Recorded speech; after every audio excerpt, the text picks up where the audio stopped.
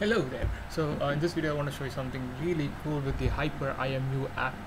And HyperIMU is just an app on the Android Play Store, and what it allows you to do is it allows you to take sensor data from the phone and send it wherever you want.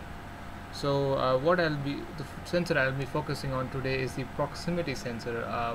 I'm not sure whether this camera can actually see that is a proximity sensor somewhere over here, and so okay, that's not happening. So yeah, there is a proximity sensor right over here, and HyperIMU picks up the sensor data from this HyperIMU app and sends it via UDP or TCP to the laptop. So let me show you a quick demo as to what the proximity sensor data looks like. So this is the graph. The HyperIMU comes with a plotter function. So if you sort of see, and if I sort of bring my hand closer, you can sort of see how the output sort of varies, goes to 0. If I bring my hand closer, it sort of like goes to 0. So that's the main idea. And the best part is you have a sampling rate. You can actually adjust the sampling rate. Mine is 20 milliseconds, but you can also increase or decrease it based on your needs.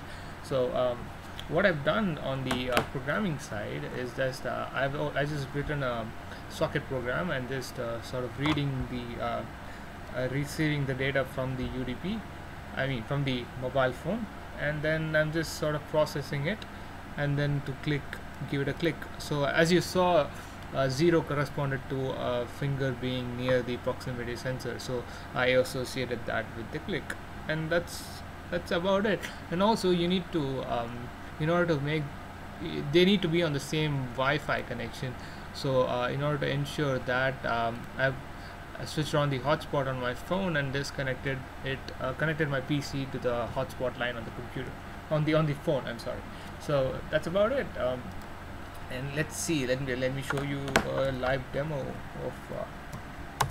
So this is the sensor data that's streaming onto the computer, and if you sort of see, wait, if I bring my hand closer to it becomes 0, 0, 0.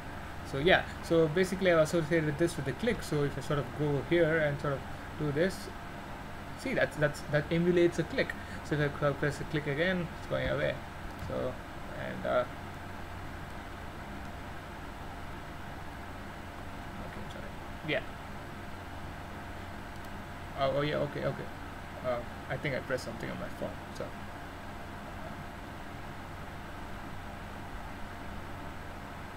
yeah, the HyperIMU stopped. That's why. Well, that's about it. That's the that's how you use a HyperIMU to sort of emulate a click. And hope you all. Bye bye.